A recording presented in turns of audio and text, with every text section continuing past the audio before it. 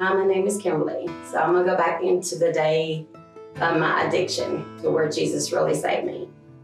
My sister was driving, and all I remember that day, I was in high school, and I remember this car coming straight towards my door. I yelled, I blacked out. When I woke up, I went through the windshield, and I was in a coma. They didn't expect me to live.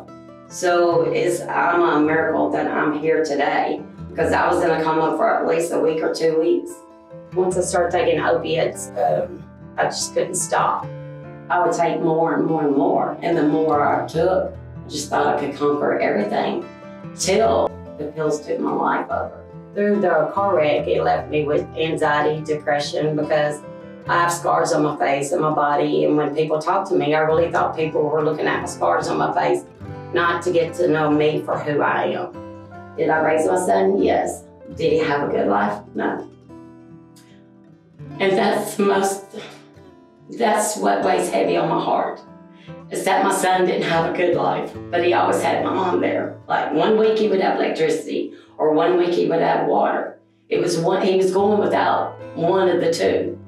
But my focus was, all my money went to pills, not bills. And then when he was old enough, he moved out. Here I was, homeless. Some of my family knew I was homeless, but a lot of people didn't. I lived in the town, and they knew there was a woman there in Waverly, Tennessee, woman in the woods that's homeless. That was me. But I wouldn't dare say it was me, because I had too much pride. One day after work, I got called to the office. That was the darkest day of my life.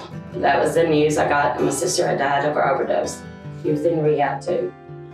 And her one time was her last time. It still hurts a lot to this day. It got her. And that weighed heavy on my heart, because I felt like only if I was there for Mommy, she'd still be alive.